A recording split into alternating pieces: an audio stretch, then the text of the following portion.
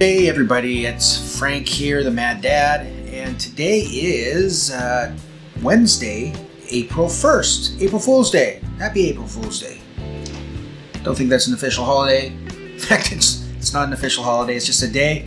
Nobody has fooled me yet today. Well, unless what I've read isn't true. I guess that's always a possibility. But yeah, anyways.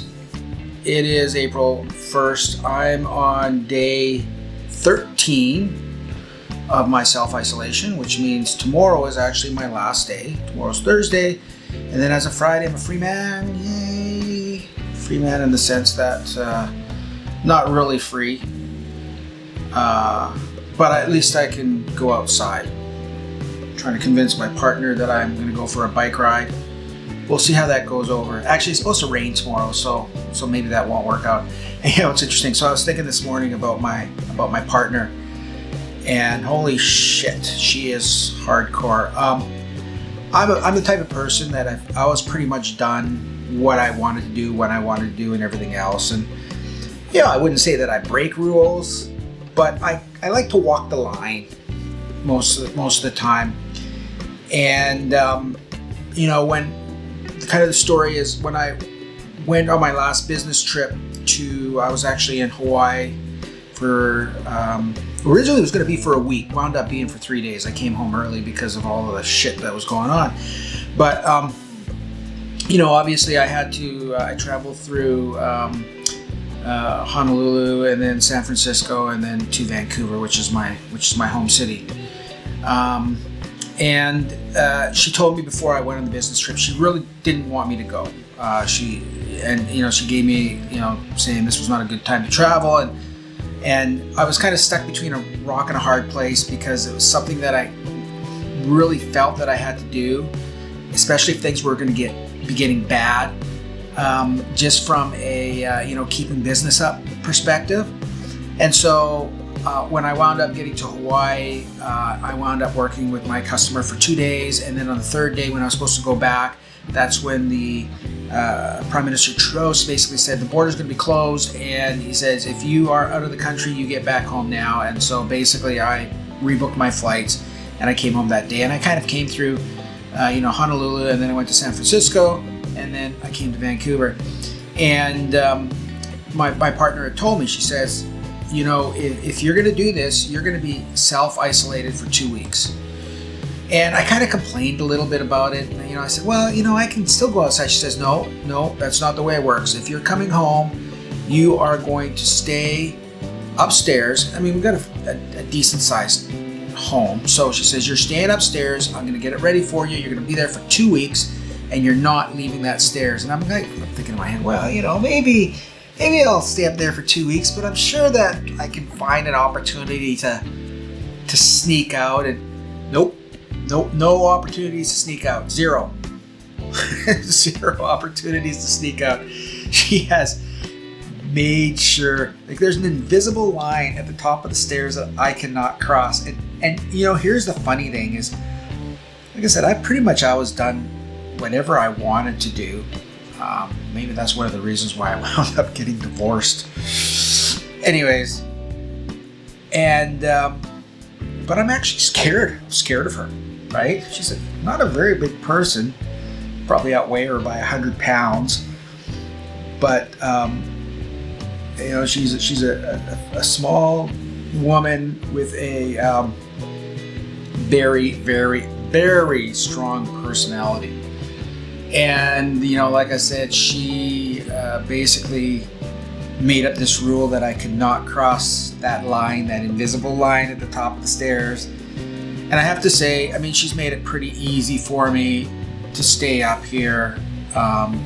She brings me all my meals, all the coffee I want, anything I want.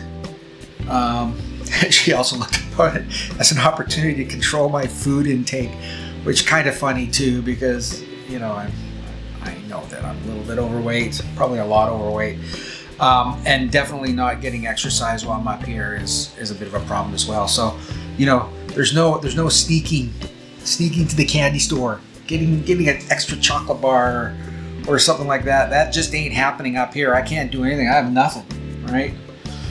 I'm closed off from any food other than what she gives me, and the food she gives me is pretty healthy and everything else. And I can't say that, you know, once again, it's definitely not been a bad situation. It's just me wanting to go outside. So I can't go outside. Visible line. I got one more full day. Well, today and Thursday, and then Friday. I can go outside, but we're still going to be really practicing social distancing. You know, no friends over, no visiting friends. Communicate over the, you know, whatever, FaceTime, Skype. Running my business through FaceTime, Skype. You know, it's only one person in the office at any time right now. Normally I have 3. Everybody else is working from home. It works. It works. Like I said, I'm not going to complain. So, you know, as I do every morning, kind of the first thing I do is when I get up, I check out the news, see what's happening. And, you know, in terms of coronavirus cases, I guess every day I get shocked by what's going on. And, you know, here's the latest number. So this is as of April 1st, 912,000 cases, right? And that's the cases that they've tested for. The real number, I wouldn't be surprised if it was a factor of 10 over that. 9 million? I mean, it's possible. I mean, how many people don't actually feel sick but have it? And I include myself in that group as well. I mean, I possibly could be one of those people that already got it or had it. Like I said, when I was in Hawaii, I was feeling a little bit funny, but then could have been just in my head too. Anyways, 912,000 confirmed cases, 45,000 people have died as of April 1st. And, you know, I guess I should go back and look at the numbers, but I'm sure that, like, at the beginning of last week, it was like 20,000 people had died. Maybe it was more than that, but now we're at 45,000. So I'm gonna have to write this number down somewhere, because, like, I'm sure that in a week I'm gonna look at these numbers again and I'm gonna go, holy fuck, like, now it's like 100,000 people dead. And, you know, of course, as anybody who's been watching this knows, President Donald Trump is one of my favorite people in the world, but you know, he's finally kind of admitted that you could be seeing anywhere from 100 to 200,000 people die in the United States, which is a huge number. That's going to have all sorts of impacts on a lot of different things. I know I touched my face. Okay. Yeah. So right now there's like 35,857 people that are either in serious or critical condition. And so if you've got that many people in serious or critical condition, probably half of them are going to die, right? So it'll be really interesting. Like I said, every day you look at the numbers, and I mean, my memory's not that great. I smoked a lot of pot when I was younger. I don't know if that's the reason or not, but you know, I don't have a great memory for remembering things like this, but certain things stick out in my mind, and that's one of the things that definitely 912,000, so just under a million. So the other little interesting tidbit that came out today, which made me wonder, is, of course, we've all been hearing, at least here in North America, whether Canada, the US, I'm sure it's the same, don't wear masks.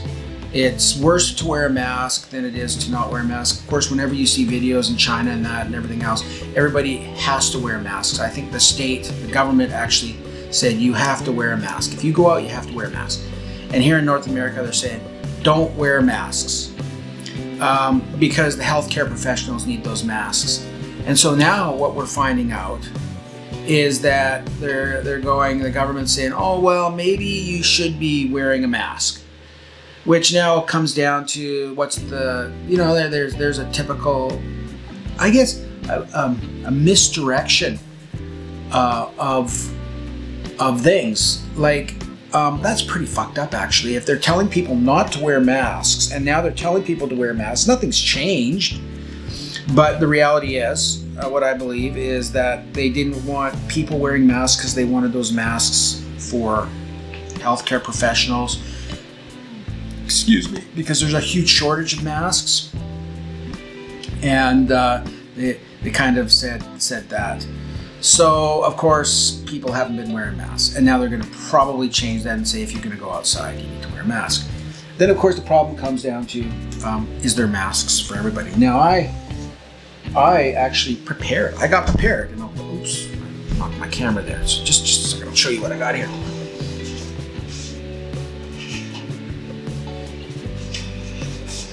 So a month ago, you know, you couldn't get masks at places like Walmart or London Drugs or any place like that. I tried to get them there.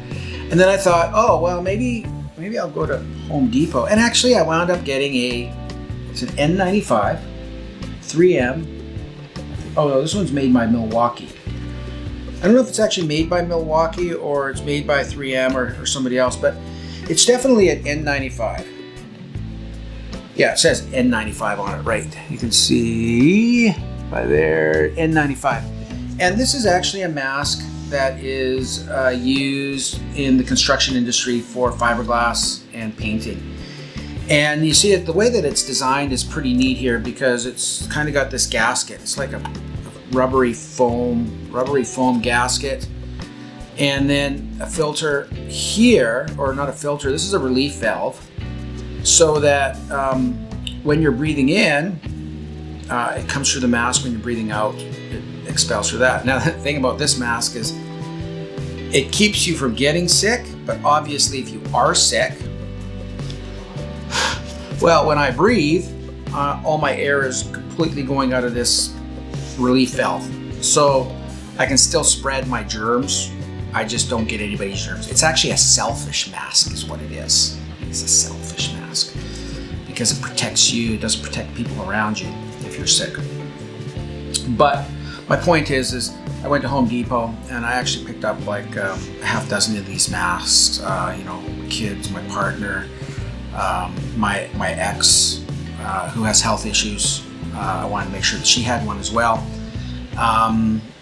So that, and it seems like everybody was going to all the other places, but they weren't really necessarily thinking about the home hardware stores and stuff like that. Now, do they still have them there? Probably not. I would assume that people clued in at some point and went there and started buying them. I don't know. I've been isolated for like 13 days. Before that, I was traveling. So it's really been like almost a month since I've actually been out. Yeah, almost a month. Anyways, I've got my mask. And, you know, getting back to the whole thing about the government now saying that they want people to wear masks, whereas before they didn't. Well, they haven't said that yet, but it's certainly potential. I don't know. It seems kind of shady on the government's point of view. I think they should have been telling us to wear masks from the very beginning, but understandably so. They didn't want this other panic thing that's going on, right? Where you would have had people going out and buying up all the masks. And I almost am one of those. Well, I wouldn't say I'm one of them. How many did I buy? I bought 3, 5. I bought 6. I bought 6. No, I bought 5 masks. I bought a total of 5 masks. So, you know, I personally bought 5 masks, but they were all for the members of my family. I'm certainly not hoarding any masks. Anyways, those are my rants and raves for the day. I moved some money of mine. I don't have a lot of money, but I moved some into something called Questrade. And I think there's some great opportunities around stocks right now, which I'm going to take a look at. I'll let you know what happens with that. I haven't actually done anything yet, but I'm watching. I think that there's a jobs report in the United States due out on the 3rd, which is Friday. And it'll be interesting to see, like, stocks have just dropped like huge. So And the majority of them will probably come back if they're like blue chip companies. So I think there's some interesting opportunities there, but I'll let you know what I think. That's for another video, maybe tomorrow. That'll be day 14. Day 14. All right. So anyways, that's all that I have to say. If this is the first time here and you got it this far and you've watched this, I notice a few more people are watching, so maybe something's going on there. Anyways, please subscribe. Down there's going to be a little link that appears here. Click that button, click that notification bell. That way you know when I put out new content, and I'm going to put out content as often as I can. And if you have any comments, anything you'd like me to talk about, you know, do you disagree with anything I say? Do you agree with anything I say? Leave them below.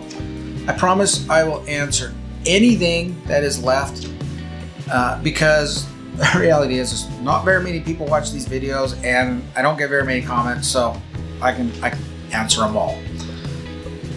So maybe that'll change. All right. Thank you very much. Remember, stay safe. Don't fuck around. If you're supposed to be self-isolated, stay self-isolated. Don't be spreading your germs and virus and shit to other people. Stay safe. And then this will end eventually. All right. Thanks a lot. We'll talk to you later. Bye.